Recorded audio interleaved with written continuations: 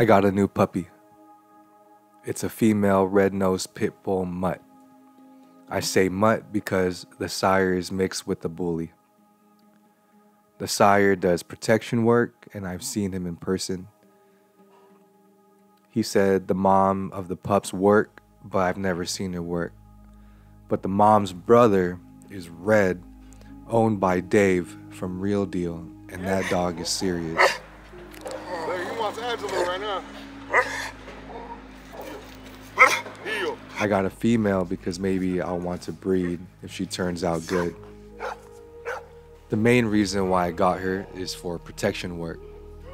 It's not that I need the protection, but more that I want to learn how they train a dog for protection. This is her litter mates, 4 boys, 3 girls. I had a choice between 2 girls.